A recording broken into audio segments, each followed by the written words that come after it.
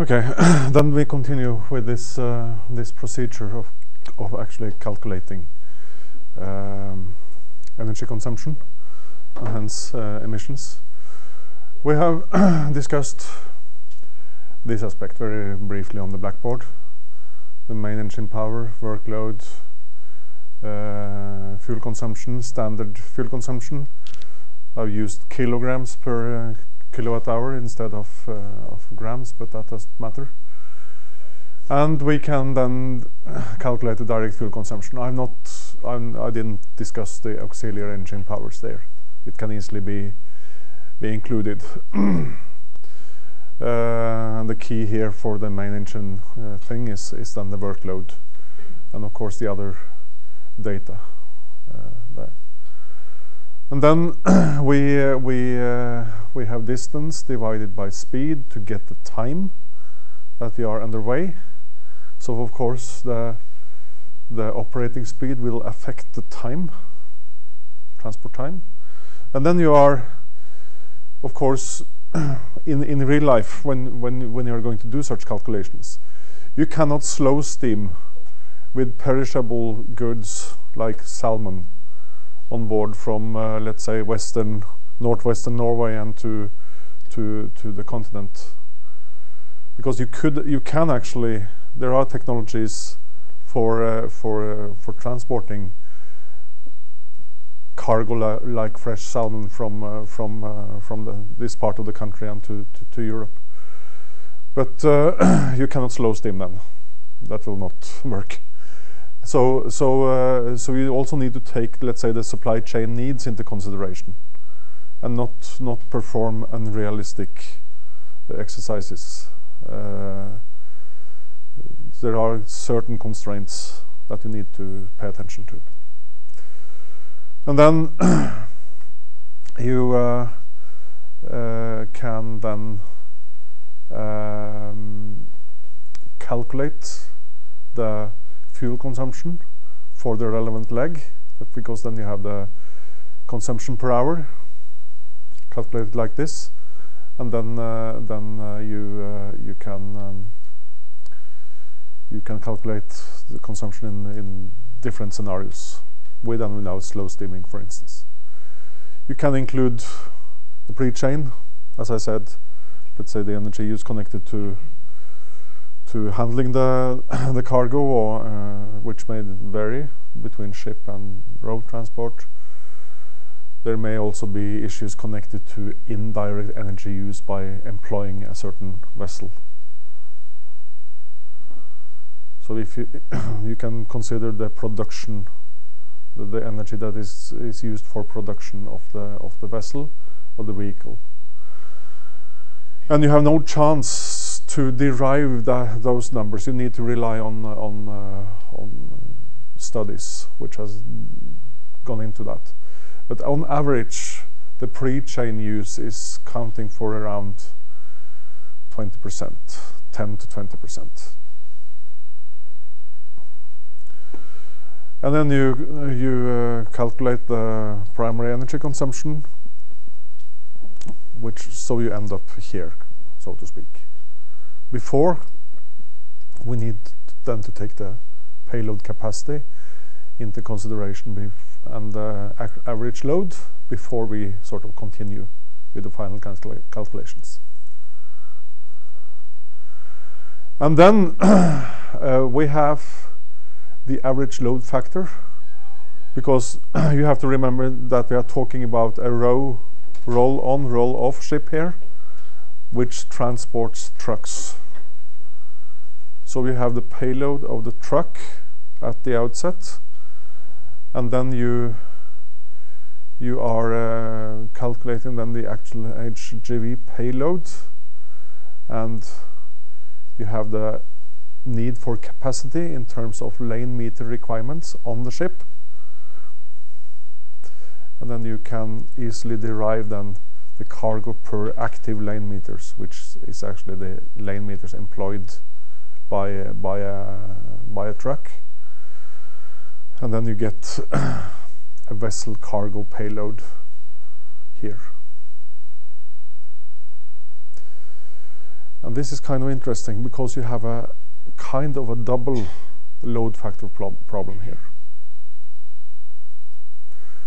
Because you need also to take the weight of the truck into consideration when you consider the payload, because the ship may have a defined constraint on how much load you can put onto a ship, right? So if the cargo part of it is the dimensioning factor, you may not be able to fill it with fully laden trucks, because the trucks themselves weigh quite a lot. And that has actually been not taken seriously into consideration in some of the studies that are done, let's say before 2005. You may find studies which takes they add cargo weight and truck weight, and they call it cargo load factor. But it's not only cargo, it's also the weight of the truck, which reduces kind of the efficiency with respect to cargo. So you get the point, the double load. You load a vessel onto a truck, onto a ship. You load a vehicle onto a ship, and the vehicle in itself has a certain and quite high weight.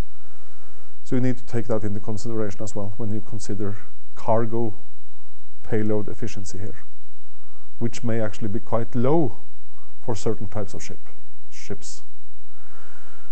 You can imagine easily if you compare a ro-ro ship and the freight carrying capacity, focusing on freight,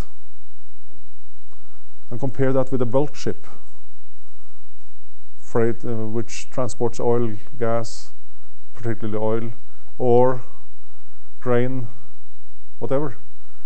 So the cargo carrying capacity is much more efficient there.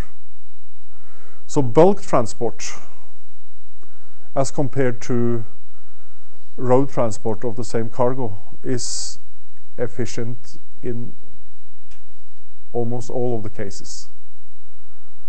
And bulk transport has been sort of put forward by the interest groups that are in favor of ship transport. They say that, well, ship transport is very energy efficient, but then they have actually focused on bulk transport.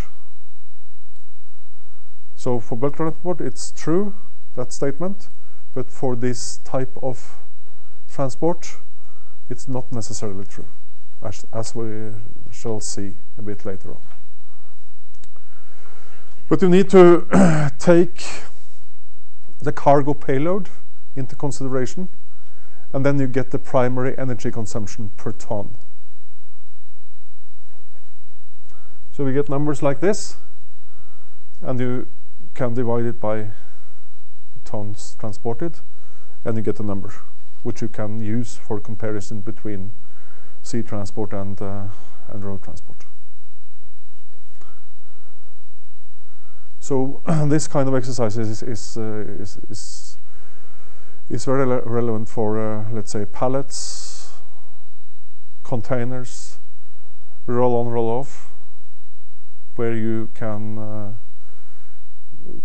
get some rather surprising numbers out of this comparison between sea and road transport and rail transport, where you need to take the distances and the way you operate the vessels and the payload into consideration.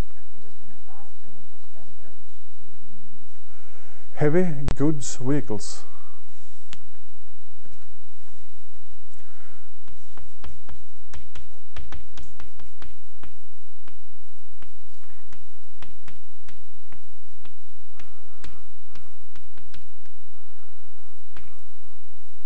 Lots of abbreviations. But I think here, this is kilowatt hour, but I think here it's the ME and AE is okay. It's main engines and auxiliary engines, and then we have this HGV thing. So we can just examine these 5 cases, and in a study like this, you should start from the beginning and try to show in a transparent way what you are actually going to do, and you start with the distances. And here you have the distance in kilometers from Trondheim to Paris by different cases divided by the road transport and the sea transport distance. So you split the total distance into sea and road, which is it's a base for the calculations. This is necessary data, and they are relatively easy to obtain by using Google Maps and things like that. And we have the description of each case on the left-hand side, where as a point of departure for the study. I'm not going into the details of the calculations. In principle, they are like this, with different speeds, different relationships between service speed and operating speed based on reasonable assumptions, and the engine size varies with ship types. For the high-speed ferry has significantly larger engines than the short ferry, for instance, which goes at the service speed of around 12 knots across the English Channel then. And the medium ferry is somewhere in between with a service speed of around 17 knots. The high speed is, I think it's 22 or 23 knots. So here we see that the primary energy consumption calculated like this, taking also the road part into consideration, where you have, let's say, a truck with 500 horsepowers, translate that into kilowatts, get data for the load, engine load, average engine load for a truck, which then need to be found somewhere, and then you need to go on the library, or to Google, or to whatever source, and try to work that out. But as seen from this calculation, it's quite critical that the sources are reliable here. But it's the same procedure for truck transport as for sea transport. But we see here that the primary energy consumption per ton cargo transported from Paris to Trondheim, or vice versa, varies quite a lot. We'll see that the road transport is actually the winner here when it comes to energy consumption, based on reasonable assumptions. And the 2 long ferries with a long sea stretch, as can be seen from here, it's second to the longest distance, but the sea leg is long, and again, because it's a roll-on, roll-off vessel, and combined with the double load factor that you need to load the truck and which is carrying the cargo,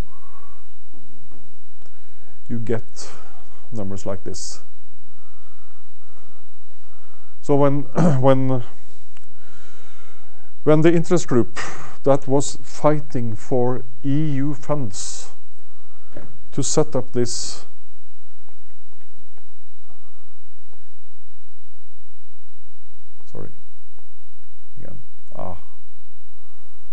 service, because there was a much work done to get EU funding of this this new sea route based on 2 ferries. And then this article came along, which concluded that it is not really a good idea in terms of coping with EU targets on emission reductions. We shouldn't do this. So it was kind of, it was a quite lively discussion about the results here, to say the least.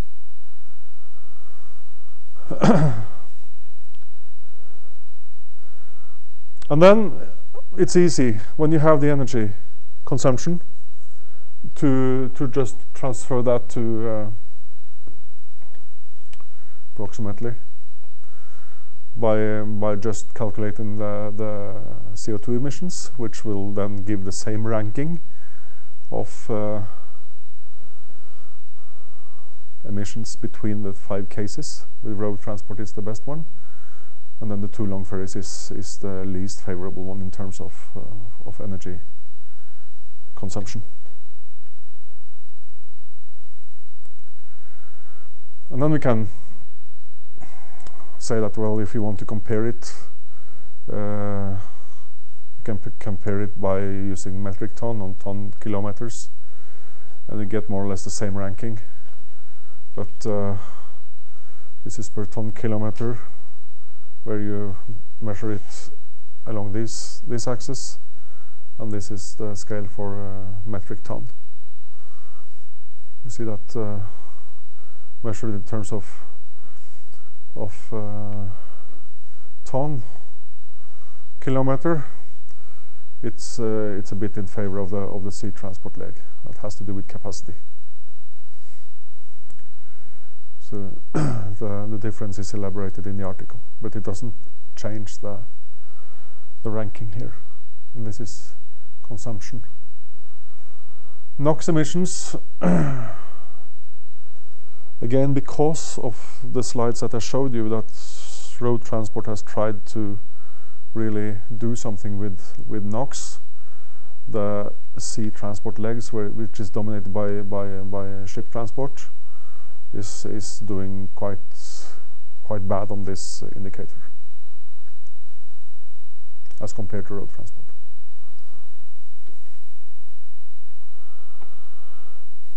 Sulfur, the same. But sulfur, emissions of sulfur is connected strongly to the use of heavy marine fuel oil or bunker oil. So sulfur is less of a problem for diesel than for heavy bunker oil.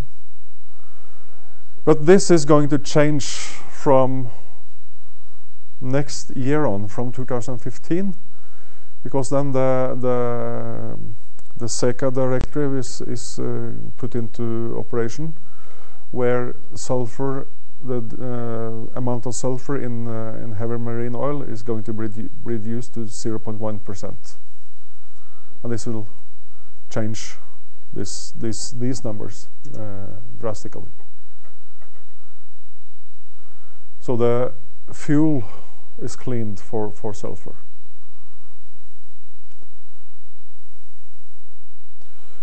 Then we can start to play a bit with load factors, and try to vary, for instance, the ship load factor in various scenarios. The black bars are base, and then we have a scenario A, which is the highest load factor, and then you have a medium load factor of 55%, or actually a rather low load factor. So between 55 and 85%. So it's a way of illustrating what can be achieved if you do something about this variable, the load factor. And you see that the road transport is a bit insensitive to the ship load factor, which is goes without saying. and the differences are larger the share of the distance that is carried by ship, of course. You see that it varies quite a lot. This is the energy consumption per metric ton, and load factor has an impact here, quite strong impact. For this, particularly for the two long ferries. If you have a high load factor, you are down to some 1700 kilowatts per metric ton. And if you are not good at increasing the load factors, you are up to 2600 for 2500. It's quite a large difference.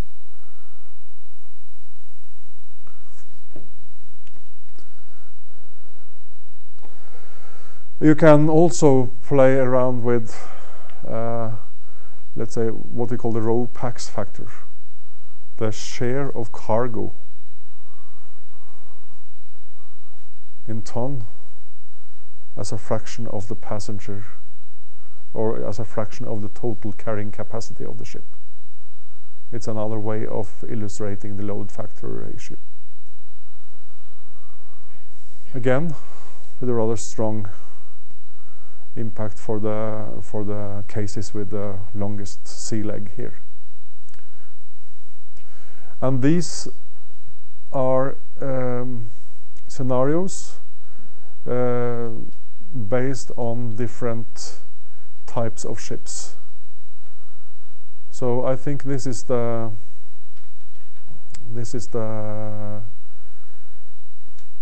row pax factor of 20, 30, 40%, depending on the type of ships that are used during the transport. As we remembered, some of the cases had a combination of short ferries and the longer ferries, and so on.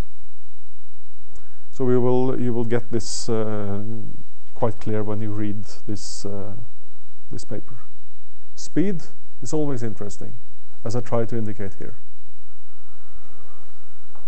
You haven't much to play with when it comes to road transport. So, but this is main engine workload on ships. Again, the largest effect on this the longer sea legs. But you see the differences are quite high. If you these bars are actually the effect of slow steaming. If you remember this exponential figure, you can find out that 50% main engine workload corresponds to, let's say, a service speed of around 70% or something of the maximum speed. So speed matters quite a lot. And of course, in the end, this is affecting the profitability of the services. So it's a trade-off there between operating speed as a fraction of the service speed and the lead time needs for the customers.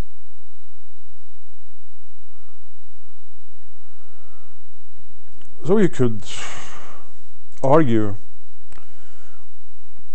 or negotiate with the customers to say that, well, if you get this cargo tomorrow instead of today, I will gain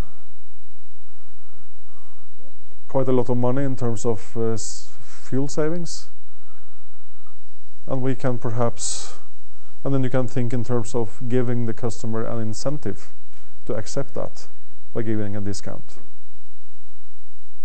You say that, well, if we slow steam, we can save the environment for some emissions, and I as a transport company will save an amount of money in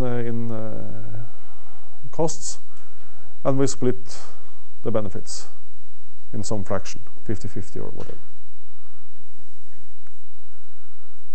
If you don't do that, and this has to do with supply chain integration in practice. If you don't do that, if you just try to persuade your customer to accept the next day deliverance instead of today without giving any incentives, you may get a very clear answer, which is no way, I won't accept that. But the mechanisms are quite simple. If you introduce some incentives, like profit sharing, you could achieve something, which is perhaps for the benefit for all of us in the end here. So it's not easy to defend RoPax shipping as an environmental friendly solution. You need a high load factor, you need a distance advantage, and you need this new, which will now, the third point will be sort of taken care of from 2015 on with the SECA agreement on 0.1% sulfur content in the fuel. NOx abatement technology and slow steaming. This needs to be in place for the RoPax shipping to be in the area of road rail transport to be competitive.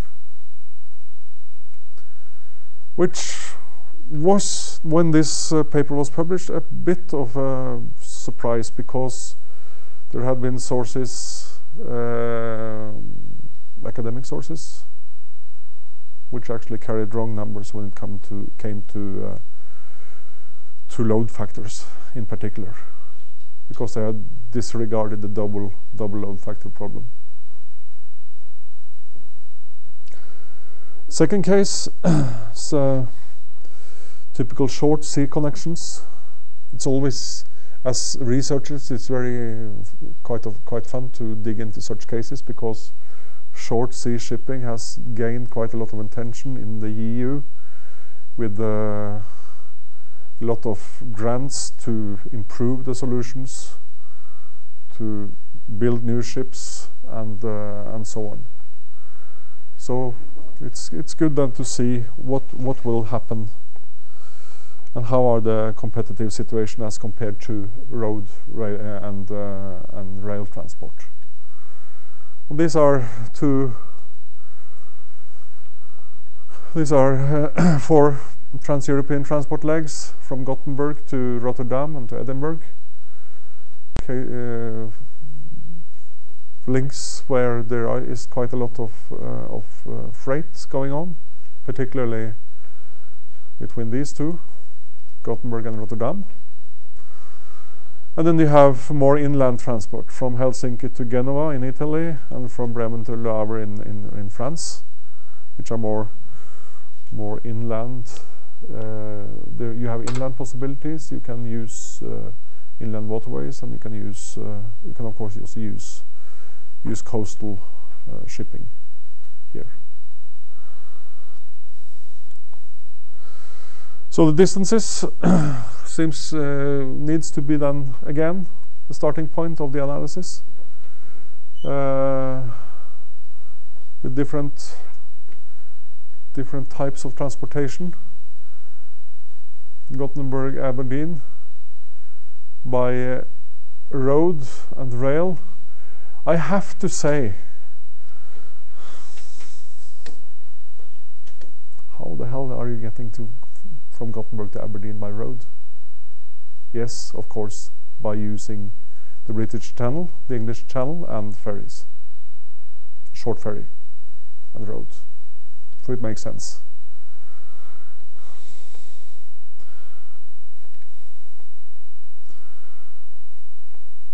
It was a bit hard from that map, but of course you can drive this way. That is why the numbers can become so high here. You see also the distance advantage with the direct sea transport solution, and you have the same for the other links, the other three links. So you see this the disadvantages for sea transport, particularly for the Gothenburg Aberdeen case. And then you need to present the data that, or the data sources. This is the emission rates for different transport modes from the national transport model in Norway, which is used. And then load factors, which are derived through the clean shipping process and project, load factor for ships. Emissions from trucks based on another EU project, the Artemis. And a factor of conversion from deadweight tons to payload used is again based on this project. And you see the numbers here.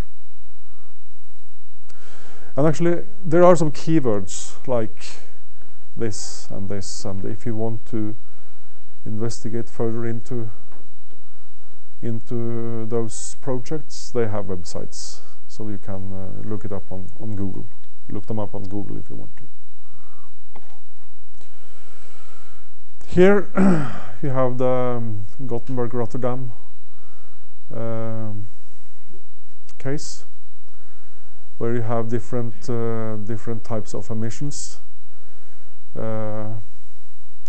with different units. You have to take notice of that. There are different units.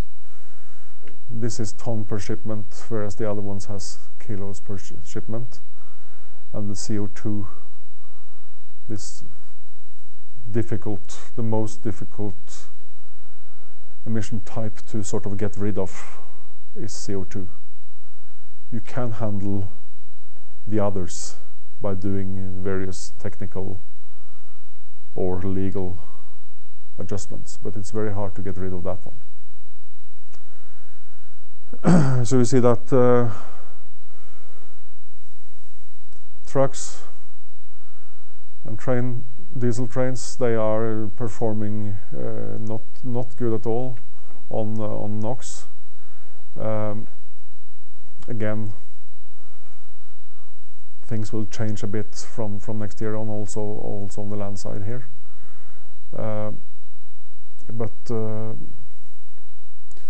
And you also see the difference between diesel trains and electric trains based on a EU25 mix. And the EU25 mix is kind of important because it gives you it gives a possibility to calculate CO2 emissions from electricity because electricity comes from different sources.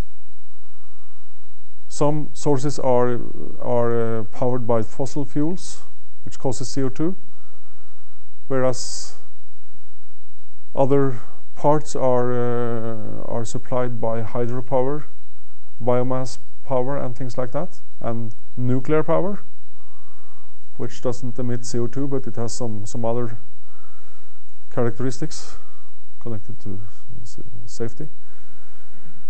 But the EU mix is now called the EU27 mix because there are 27 membership countries, and I think, if I remember correctly, that 15.6% of the fuel of the electric power production comes from hydropower, and 29.3% comes from nuclear power, and a smaller fraction from biomass, and the remaining share, which then should be around 50, comes from fossil fuel burning, gas, oil, and coal. That's why you still have a significant CO2 emission even if you run the electric trains. You can even find in academic sources that trains have zero emissions. And you can find it in academic sources that electric cars have zero emissions, which is not true. I was a reviewer on a paper by another researcher, which advocated. He wrote a paper about how we should set the taxes for the use of electric vehicles. And he said that, well, they have zero emissions, so they shouldn't have any taxes on energy.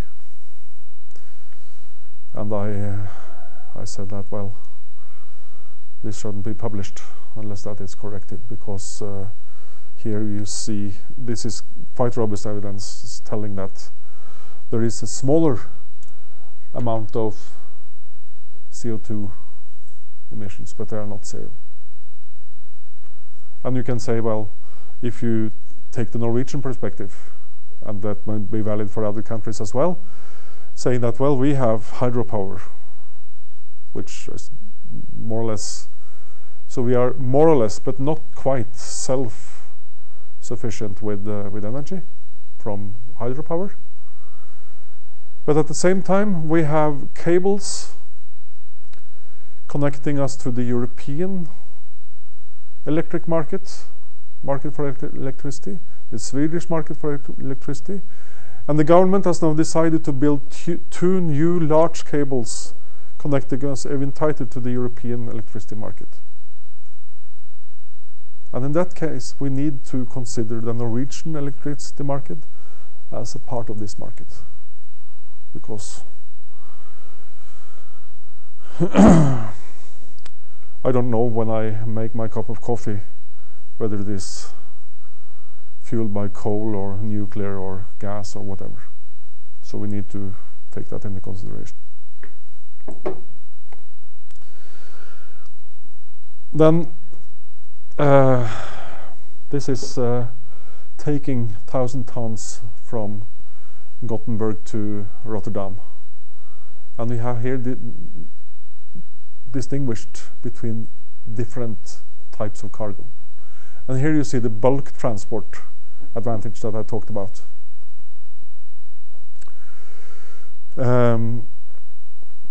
ECA stands for Environmental Control Area, meaning that the ships have a emission profile in line with the regulations within the European Control Agents areas. So we see that Ro-Ro again comes out as the worst performer of these three ship types, cargo types. And we can here compare with truck train CO2 emissions on the same stretch. We see that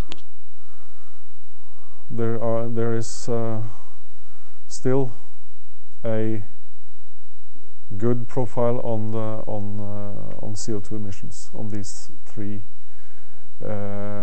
types of sea transport when we take this into consideration. Tedious work, calculating distances,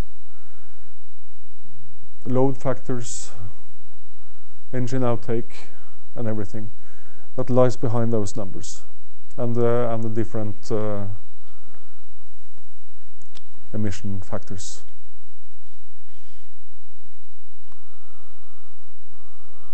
Here, another stretch, Helsinki to Genoa, where they have an advantage for road and rail. Have the different types of train and the truck here with different emissions, based on exactly the same logic as here. Have the ship, different types of cargo again, bulk, container, Ro-Ro, and a comparison. And we see that road and rail comes out better than the ship for Ro-Ro, but not for the other two, which is in line with other findings as well. So the point in showing you this is, first of all, to hopefully gain some interest into the calculating operations, which is documented in the articles, but also to say that this is actually important for policymakers and planners, because the planners, they need to cope with political regulations, and political regulations at best are founded on findings like this. So if an applicant comes along to say that, well, we need to develop a RoRo service to replace road transport, then you might say as a decision maker in the EU that, well, perhaps RoRo is not the thing that we want to have more of based on this, on a given link. Perhaps more focus on transferring containers to sea transport from road transport.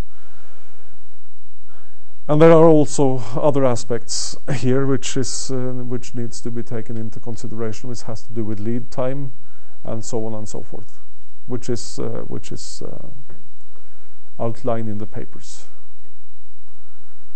And you can read the rest of the presentation for yourselves. At some point in time I say that, well, this is not a part of the lecture, but there is some additional material for your convenience. And you may of course ask questions if you wonder about some of the contents of the additional material as well. But I know that for some of you who are going to compare various transport chains in an environmental perspective, this is actually the setting and the way you can proceed with an analysis like that. Should be okay to do that. Okay, then we stop.